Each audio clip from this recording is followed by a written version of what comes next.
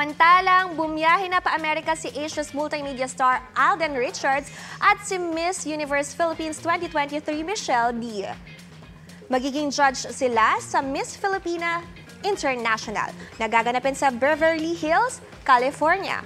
Excited na raw sina Alden at Michelle sa pageant at mamit ang mga kapuso abroad. Ngayong August, lilipad din si Alden pa Middle East para naman sa Pinoy to the World show ng GMA Pinoy TV, GMA Synergy, and SoundCloud events. Thankful din si Alden sa mataas na ratings ng Battle of the Judges. Dapat naman daw abangan sa Sabado sa magpakailanman ang Runner to Remember episode na kasama siya. First episode po natin, which is a Runner to Remember.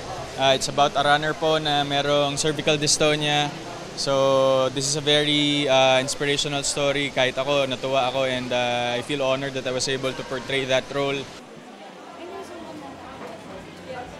Looking forward naman si Michelle na makasama ang kanyang pamilya sa Amerika.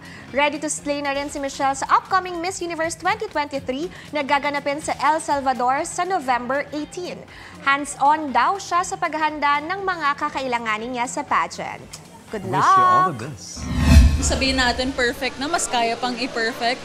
But obviously, I have so much trust in my team. I have so much trust in the organization. Siyempre, we all know that I love giving a show and I love looking the part as well. So abangan nyo talaga.